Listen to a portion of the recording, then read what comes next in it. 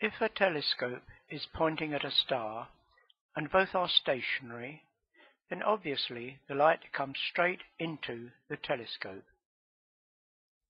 In 1729, Bradley found that he had to tip his telescope forward very slightly to get a star in the center of his telescope.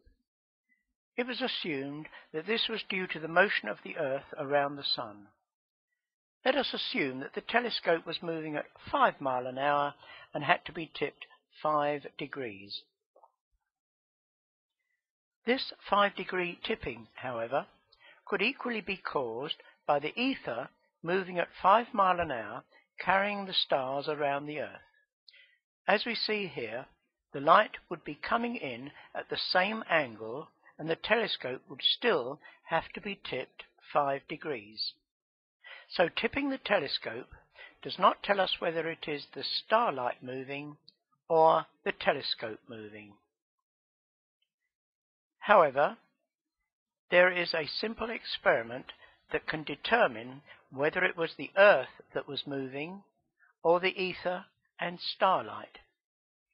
All that you had to do was record the tipping required for any particular star, then fill the telescope with water, which greatly slows down the speed of light in the telescope.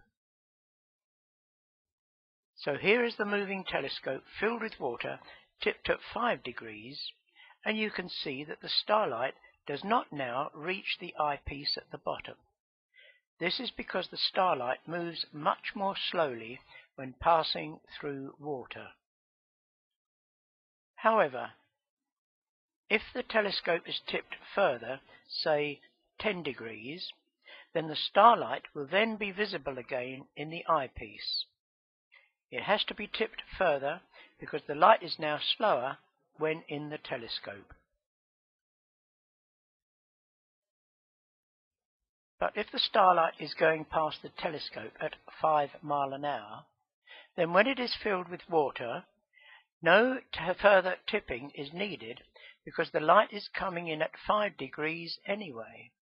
The starlight stays on the same path but is only traveling slower in the water.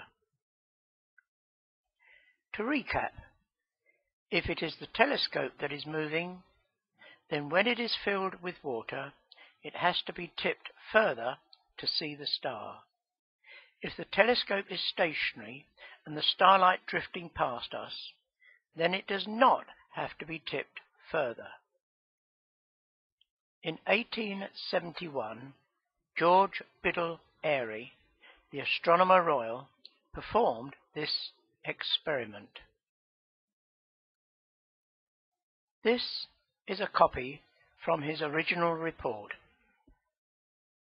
You can see that the two readings are virtually identical. If it had been the telescope that was moving, Airy expected a figure of 30 seconds of arc. In fact, he only managed to read 0.8 seconds of arc difference. Bradley first discovered stellar aberration, and it is interesting that in his report, Airy mentions that it was now about 100 seconds of arc, and that it was still slowly diminishing. This indicates that the speed of light was still decreasing in measurable amounts when Airy performed his experiment in 1871. The result of Airy's experiment, known as Airy's failure, was that the telescope does not have to be tipped further. This proved that it was the incoming light that was moving past a stationary telescope fixed to the stationary Earth. What is interesting in his very brief report of only 4 pages is that not once did he refer to the astonishing results that the experiment proved, that the Earth was stationary.